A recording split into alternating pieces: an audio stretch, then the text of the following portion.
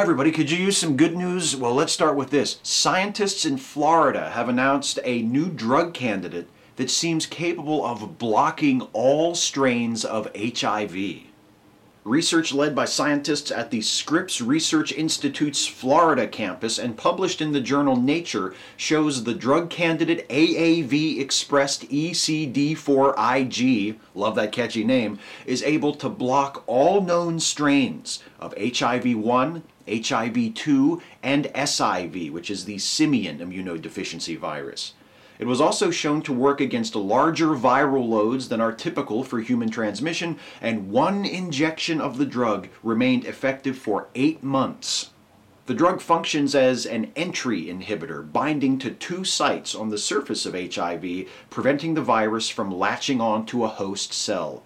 It's delivered via a harmless genetically engineered virus that binds with muscle cells and produces more of the HIV-blocking protein, meaning this drug could provide long-term protection against HIV infection with a single injection. Here's hoping this study is just the beginning of the good news we'll be hearing from the HIV research front in 2015. Next up, a Missouri University professor has devised new ways of cleaning wastewater that are more efficient and more effective than current methods. Professor John-Min Wang of Missouri University of Science and Technology has actually developed 2 new technologies for producing fresh water from wastewater.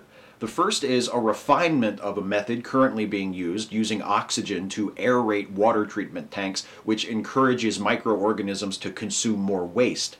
Dr. Wang discovered that a lower concentration of oxygen allows the microorganisms to live longer, meaning they clean more water at less cost. Dr. Wang's second technology is called A3O, which stands for Alternating Anaerobic Anoxic Oxic.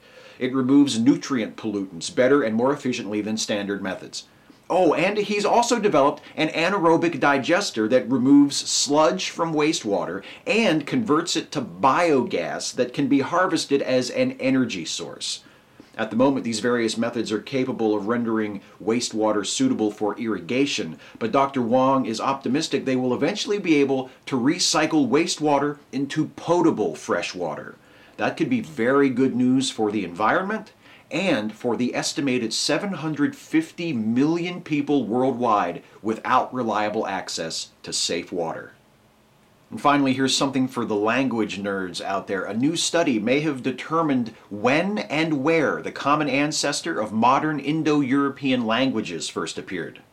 There's a diversity of opinion as to the place and time of origin of what's known as the Proto-Indo-European language, or PIE, but the model with the most support is called the Kurgan hypothesis, which proposes that PIE was first spoken by the Kurgan people, who lived on the Pontic-Caspian steppe, which reaches from the northwest shores of the Black Sea through Moldova and Ukraine, across Russia to Kazakhstan.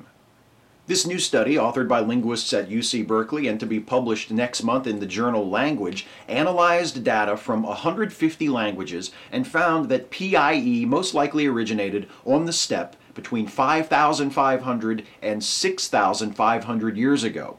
Though the Kurgan hypothesis is accepted by many, this is one of the first papers to show that it is supported by statistical phylogenetic analysis. PIE, the language of the Kurgans, it seems, was the common ancestor of all Indo-European languages, which are spoken today by nearly 3 billion people worldwide. A new drug is capable of blocking all known strains of HIV. A Missouri professor creates potentially revolutionary new water cleaning technologies, and a new study sheds light on the origins of Indo-European language. That's the good news.